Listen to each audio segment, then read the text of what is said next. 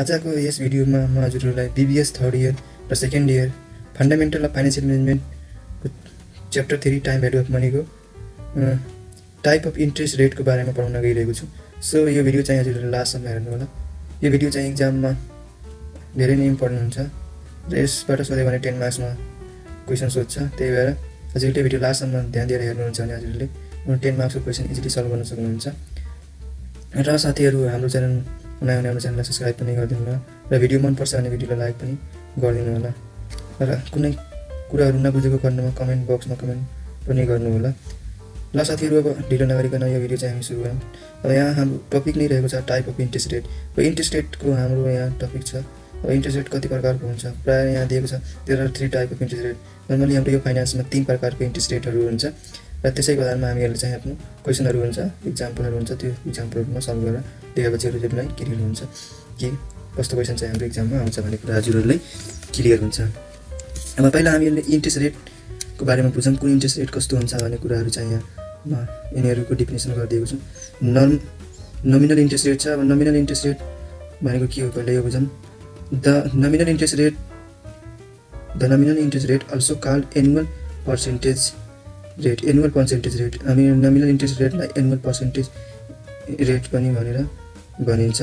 कोटेटेड interest rate, stated interest rate र simple interest rate गरेर हामी 4वटा नामले अरू थप चिनिन्छ। नोमिनल इन्ट्रेस्ट रेट भन्यो भने पनि हामीहरूले सिम्पल इन्ट्रेस्ट रेट भने पनि, कोटेटेड भने पनि, स्टेटेड भने पनि र पर्सेन्टेज एनुअल पर्सेन्टेज भने पनि हामीहरूले एउटा इन्ट्रेस्ट रेट हो भनेर हामीहरूले बुझ्नुपर्छ। अब क्वेसनमा अब कहिलेकाहीँ अब प्रायः जस्तो सिम्पल अनि त्यसपछि यो कोटेटेड एनुअल पर्सेन्टेज गरेर दिएको हुन्छ। नोमिनल भनेर प्रायः भनेको हुँदैन। त्यही भएर हामीहरूले यो बुझ्नुपर्छ। यति बुझ्यौँ भने हामीहरूलाई कन्फ्युजन हुन्न क्वेसनमा। अब यो भनेको के हो interest rate, nominal interest rate भनेको के हो, यसको डिफिनेसन चाहिँ हामीहरूले बुझ्यौँ। Nominal interest rate is the contractual annual rate of interest charge by a lender are प्रोमाइज्ड by a buyer. ब्रोवरहरूलाई लेन्डरले charge गर्ने एउटा कन्ट्र्याक्चुअल रेट हो। जस्तै हामीहरूले ब्याङ्कमा अब हामीहरूले लोन लिन्छौँ अथवा हामीहरूले डिपोजिट गर्छौँ अनि त्यसमा एउटा फिक्स इन्ट्रेस्ट रेट हामीहरूले दिएको हुन्छ।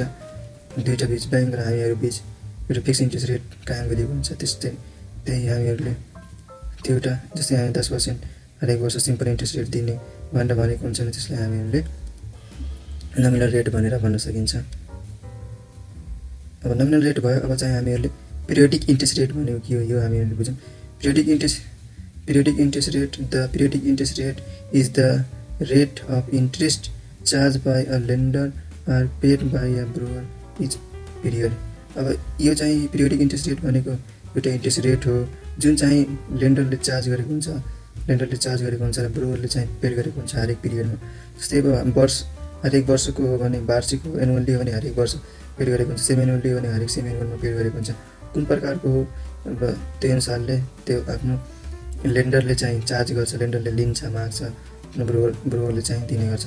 जसले लोन निकालेको हुन्छ त्यसले चाहिँ अब पेड गर्छ हरेक वर्ष इन्ट्रेस्ट रेटको फिक्स एमाउन्ट र लेन्डरले चाहिँ लिन्छ, रिसिभ गर्छ। अब यसको चाहिँ हामीले पिरियोडिक इन्ट्रेस्ट निकाल्नको लागि हामीले यहाँ फर्मुला छ। यो फर्मुला हामीहरूले घोक्नुपर्छ। सजिलो छ, त्यति अप्ठ्यारो पनि छैन। के अपन एम मात्र इन्ट्रेस्ट अपन यो एम भनेको नम्बर अफ कम्पाउन्डिङ पिरियड।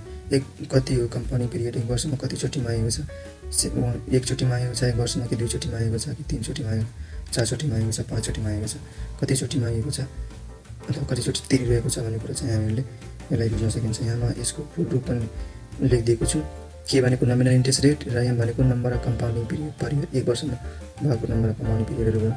यो चाहिँ हामीले यसको तल इक्जाम्पल गरेको छौँ, त्यो इक्जाम्पलबाट म यसको क्लियर गर्छु। अब यसको इफेक्टिभ इन्ट्रेस्ट रेट भनेको के हो यो पनि हामीले बुझिहालौँ। The effective interest rate is also called effective annual rate. अब इफेक्टिभ इन्ट्रेस्ट रेट भने पनि त्यही हो, इफेक्टिभ एनुअल रेट भने पनि त्यही हो। जस्तै अघि एनुअल पर्सेन्टेज रेट थियो, त्यस्तै यहाँ आएर इफेक्टिभ एनुअल रेट छ।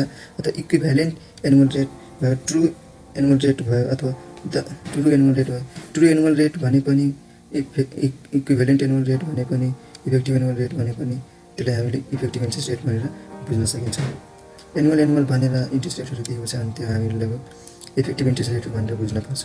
अब effective interest rate is the annual rate of interest actually earn by paid as opposite to the कोटेटेड rate. यो चाहिँ हामीले अर्न गरिन्छ अपोजिट टु द कोटेटेड रेट। कोटेटेड रेटको अपोजिटमा चाहिँ हामीले एनुअल्ली यो एनुअल इन्ट्रेस्ट रेट हो। अरू जस्तै अब यो नोमिनल इन्ट्रेस्ट रेट चाहिँ अब एनुअल हुनसक्छ, सेमी एनुअल हुनसक्छ, तर यो चाहिँ हामीले इफेक्टिभ एनुअल रेट भनेको यो चाहिँ हामीले एनुअल रेट हो। अब यो वर्षको हामीले यहाँ भनेको छ effective annual rate, effective interest rate is the annual rate of interest, annual rate of interest actually earn of paid as oppose to कोटेटेड rate. कोटेटेड रेटको अपोजिटमा पेड गरिएको रेट भनेर हामीले भन्न सकिन्छ। अब चाहिँ यसको चाहिँ फर्मुला पनि छ। इफेक्टिभ इन्ट्रेस्ट रेट EIR को फर्मुला छ 1 + K/M होल पावर M - 1 भनेर यसको फर्मुला छ। यसको पनि इक्जाम्पल तल गरेको छु, त्यो इक्जाम्पलबाट चाहिँ हामीले क्लियर हुन्छ। यहाँ इक्जाम्पल गरेको छ सबैकोमा, यहाँ इक्जाम्पल छ। इक्जाम्पल चाहिँ एकदम ध्यान दिएर हेर्नु साथीहरू, यो चाहिँ इक्जाममा फिक्स नै हो आउने, त्यही भएर यो राम्रोसँग ध्यान दिएर हेर्नु होला। Find the periodic and effective interest rate associated with a 12% nominal interest rate when interest is paid compounded। अब यहाँ हामीले इफेक्टिभ र पिरियोडिक इन्ट्रेस्ट रेट फाइन्ड गर्न भनेको छ। 12% चाहिँ हाम्रो नोमिनल इन्ट्रेस्ट रेट छ र यो चाहिँ पिरियड चाहिँ हामीहरूले यसरी कम्पाउन्डेड हुन्छ भनेर दिएको। जस्तै एउटा एनुअल्ली निकाल्न पऱ्यो, सेमी एनुअल्ली निकाल्न पऱ्यो, क्वार्टरली निकाल्न पऱ्यो, मन्थली निकाल्न पऱ्यो, डेली निकाल्न पऱ्यो, कन्टिन्युसली निकाल्न पऱ्यो भनेर हाम्रो पिरियडहरू दिएको छ। त्यो अनुसारले अब हामीहरूले यसको पिरियोडिक र इफेक्टिभ इन्ट्रेस्ट रेट फाइन्ड गरौँ। अब सोलुसन गरौँ।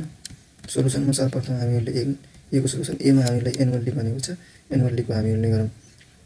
अब हामीहरूलाई गिभन चाहिँ हाम्रो इन्ट्रेस्ट रेट 12% क्वेसनमा दिएको छ अनि त्यस कम्पाउन्डिङ पिरियड एनुअल्ली भनेको छ। एनुअल्ली भनेको एक वर्षमा एकचोटि, नम्बर अफ कम्पाउन्डिङ पिरियड भनेको 1 भयो, एक वर्षमा एकचोटि मात्र कम्पाउन्डेड हुन्छ। एनुअल्ली भनेको छ, त्यही भएर वर्षमा एकचोटि मात्र कम्पाउन्डेड हुन्छ। Number of compounding period per year M = 1 भयो।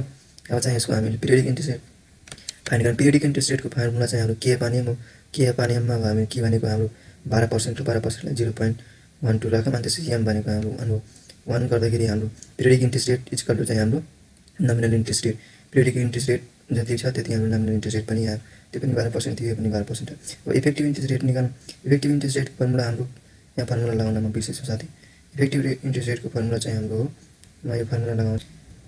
अब बीमा हाम्रो चाहिँ छ के अरे effective interest rate EIR। Effective interest रेटको फर्मुला चाहिँ 1 + K/M होल पावर M - 1 छ। अब यसमा हामीले यसको भ्यालुहरू पुट गरौँ। 1 + K भनेको 0.12 भयो, M भनेको 1 भयो हाम्रो, अनि त्यसपछि हाम्रो फेरि M भनेको 1 भयो, -1 गऱ्यो। यो सबै हामीले सोल्युसन गर्दाखेरि क्यालकुलेटरमा जसले पनि सोल्युसन गर्नु होला। 12% चाहिँ यसको आउँछ। पहिला यस्तो गर्नु होला, पहिला ब्र्याकेट थिच्नु होला अनि त्यसपछि 1 + 0.0 गरेर डिभाइड भयो यति गर्नु होला अनि ब्र्याकेट बन्द गर्नु होला अनि पावर 1 गर्नु होला, जति आउँछ त्यसबाट -1 गर्नु होला अनि त्यसपछि इन्टु 100 गर्नु होला। त्यसपछि हाम्रो पर्सेन्टमा आउँछ 12%। यसको पनि आउँछ, यसको पनि बराबर छ। Annual effective interest rate, annual effective interest rate अथवा effective interest rate equal to हाम्रो नोमिनल इन्ट्रेस्ट रेट चाहिँ बराबर छ। बी नम्बरमा हामीलाई भनेको छ सेमी एनुअल्ली भनेको छ। बी नम्बरमा सेमी एनुअल्ली भनेको वर्षमा 2 चोटि 2 पिरियड हुन्छ, त्यही भएर यहाँ गिभन दियो नोमिनल इन्ट्रेस्ट रेट चाहिँ हाम्रो 12% छ। तर number of compounding period per year चाहिँ हाम्रो M = हाम्रो 2 पिरियड भयो, किनभने सेमी एनुअल भनेको वर्षमा 2 चोटि, त्यही भएर हामीले नम्बर अफ कम्पाउन्डिङ पिरियड भनेको 2 भयो। अब पिरियोडिक इन्ट्रेस्ट रेट निकाल्दाखेरि अब सेम त्यही फर्मुला लगाउने। फर्मुलामा अब यहाँ यति मात्र फरक हुन्छ, यहाँ नम्बर अफ कम्पाउन्डिङ पिरियड त्यहाँ 1 थियो एनुअल्ली भएकोले, तर यहाँ सेमी एनुअल्ली छ, त्यही भएर हाम्रो 2 भयो। अब 2 ले हामीले डिभाइड गर्ने 6% आउँछ। त्यस्तै इफेक्टिभ इन्ट्रेस्ट रेटको चाहिँ हाम्रो सेम त्यही हो फर्मुला। म यहाँ डाइरेक्ट त्यहाँ भ्यालुहरू राख्दैछु, फर्मुला यहाँ राखेको छैन। अब फर्मुलाहरू राखे पनि हुन्छ अथवा नराखे पनि हुन्छ। म यहाँ त्यही पनि फर्मुला पेस्ट गरिदिन्छु, फर्मुला सेम हुन्छ। अब हामीले यहाँ भ्यालु पुट गरिदिने हो, त्यही 1 को ठाउँमा 2 मात्र गराइदिने हो। अघि 12% थियो, अहिले इफेक्टिभ इन्ट्रेस्ट रेट चाहिँ बढ्यो। हामीले सेमी एनुअल्ली पेड गर्दाखेरि चाहिँ हाम्रो इफेक्टिभ इन्ट्रेस्ट रेट बढ्दो रहेछ भन्ने कुरा हामीले यहाँबाट फाइन्ड गऱ्यौँ। अघि एनुअल्ली हुँदाखेरि चाहिँ हाम्रो 12% थियो इफेक्टिभ इन्ट्रेस्ट रेट र हाम्रो नोमिनल इन्ट्रेस्ट रेट बराबर थियो। तर सेमी एनुअल्लीमा हाम्रो चाहिँ इफेक्टिभ इन्ट्रेस्ट रेट र नोमिनल इन्ट्रेस्ट रेट बराबर भएन। नम्बर अफ पिरियड हाम्रो बढ्दाखेरि चाहिँ हाम्रो इन्ट्रेस्ट रेट पनि बढ्दो रहेछ भन्ने कुरा हामीले यहाँबाट फाइन्ड गर्न सकिन्छ। अब अर्को छ क्वार्टरली। सी नम्बरमा क्वार्टरली भनेको वर्षमा 4 चोटि हो, 3 महिनामा 4 चोटि हाम्रो हुन्छ। Number of compounding period M = 4 period भयो। यसको पनि सेम हो, पिरियोडिक इन्ट्रेस्ट रेट K/M हो अनि पारामा 4 ले भाग गर्ने 3% हुन्छ। त्यस्तै गरी अब इफेक्टिभ इन्ट्रेस्ट रेटको पनि सेम त्यही हो। यहाँ पनि मैले फर्मुला लेखेको छैन, यहाँ पनि फर्मुला पेस्ट गरिदिन्छु सेम फर्मुला अब सेम अब भ्यालु 4 मात्र चेन्ज हुने number of company period 4 change भएछ अघि 7 हुँदाखेरि 2 थियो अब हाम्रो क्वार्टरली भनेको हाम्रो 4 भयो वर्षमा 4 चोटि हो वर्षमा 3 चोटि हो 4 चोटि हो 3 महिनामा त्यही भएर हामीले यो 4 राख्ने क्वार्टरली भन्दाखेरि अब चाहिँ हाम्रो मन्थली भन्यो मन्थलीमा चाहिँ हामीले अब वर्षमा चाहिँ हाम्रो 12 मन्थ हुन्छ त्यही भएर हाम्रो number of compounding period per year हाम्रो 12 भयो अब पिरियडिक इन्ट्रेस्ट रेट फाइन्ड गर्दाखेरि हामीले यहाँ 0.12/12 गर्ने गर्दाखेरि हाम्रो 1% चाहिँ हाम्रो आउँछ अब हामीले इफेक्टिभ इन्ट्रेस्ट रेट फाइन्ड गर्दाखेरि हामीले सबै सेम हुन्छ एम को ठाउँमा हाम्रो 12 हुन्छ मन्थली भनेको छ त्यही भएर हामीले 12 राखेर गर्ने हो भने 12.68% आउँछ त्यही पनि यसको इन्ट्रेस्ट रेट बढ्छ जति धेरै हामीले नम्बर अफ पिरियड बढ्दै जान्छ त्यति धेरै हाम्रो चाहिँ इन्ट्रेस्ट रेट बढ्दै जान्छ अर्को छ डेली डेली भनेको 365 डेज हुन्छ एक वर्षमा number of compounding period 365 days भयो 365 डेज चाहिँ हामीले राखेर यसको सल्भ गर्ने 365 डेज हामीले गर्ने हो भने हामीहरूको 365 डेज गर्ने भने हामीले अब यसको जस्तै हाम्रो 365 डेज 0.12/365 डेज गर्ने भने 0.03288% चाहिँ हाम्रो आएको छ अनि इफेक्टिभ इन्ट्रेस्ट रेटको गर्दाखेरि हामीले सेम हो सबै 0.12/365 होल पाउनु 365 - 1 गर्ने भने 12.74% चाहिँ हाम्रो यसको आउँछ अब अर्को छ हाम्रो कन्टिन्युसली अब कन्टिन्युसलीको चाहिँ हामीले यहाँ जस्तै कन्टिन्युसली दिएको छ कन्टिन्युसलीको नम्बर इन्ट्रेस्ट रेट 12% अनि number compounding period per year हाम्रो दिएको छ 1 इयर्समा कन्टिन्युसलीको 1 हुन्छ अब इफेक्टिभ इन्ट्रेस्ट रेट यसको मात्र हुन्छ पिरियडिक इन्ट्रेस्ट रेट यसको हुँदैन कन्टिन्युसलीमा इफेक्टिभ इन्ट्रेस्ट रेटको यसको फर्मुला यो साथीहरूले बुझ्नुपर्छ e पावर k - 1 e हाम्रो क्याल्कुलेटरमा हुन्छ त्यो क्याल्कुलेटरमा e हुन्छ त्यो e थिच्ने अनि त्यसपछि त्यसको पावर 0.12 गर्ने अनि जति आउँछ त्यसबाट -1 गर्ने अनि इन्टु 100 गर्ने इन्टु 12.74% चाहिँ हाम्रो आउँछ यो साथीहरूलाई आएन भने हजुरहरूले कमेन्ट बक्समा कमेन्ट गर्नु होला म क्याल्कुलेटरमा कसरी e थिच्ने e को भ्यालु कसरी निकाल्ने भन्ने कुरा पनि भिडियो बनाइदिन्छु त्यही भएर चाहिँ यो नाइपर कमेन्ट बक्समा कमेन्ट गर्नु होला र यो भिडियो चाहिँ लास्टसम्म हेरिदिनु भएकोमा धेरै धेरै धन्यवाद थ्याङ्क्स फर वाचिङ अन्त यो भिडियो यहीँ अन्त गर्छु र अर्को भिडियोमा चाहिँ म डाइजेसन सेड्युलको बारेमा